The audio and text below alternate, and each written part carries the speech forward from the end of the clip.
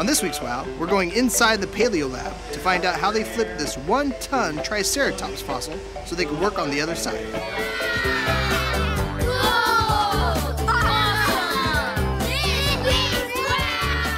I'm here with resident vertebrate paleontologist Victor Porter. Hello, Victor. Well, good morning, Josh. Congratulations on getting the right side done of this Triceratops skull. Thank you very much. How did you flip this whole thing? Well, we actually, it weighs about a ton. We put about 400 pounds of plaster parasol on the right side, took a forklift and some straps and rotated it, set it back on this wonderful box, and now we're back to work at it. Huh.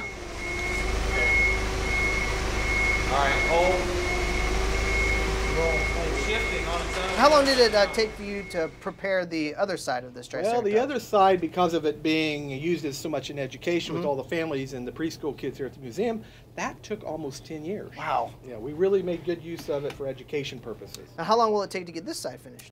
Actually, only 6 to 8 months. We have several pieces in the back that are also iconic like this that we'd love to get out here and share with the folks. So we're kind of rushing through this one to get it done. Yes, we are. We're putting quite a bit of time in it. We have several volunteers that are working to work on this. Sure. And this is how we remove the rock with the pneumatic. Wow. And actually, this rock's pretty thin here, but you can see this is the color of the bone. So as we go at it, it'll turn nice and dark.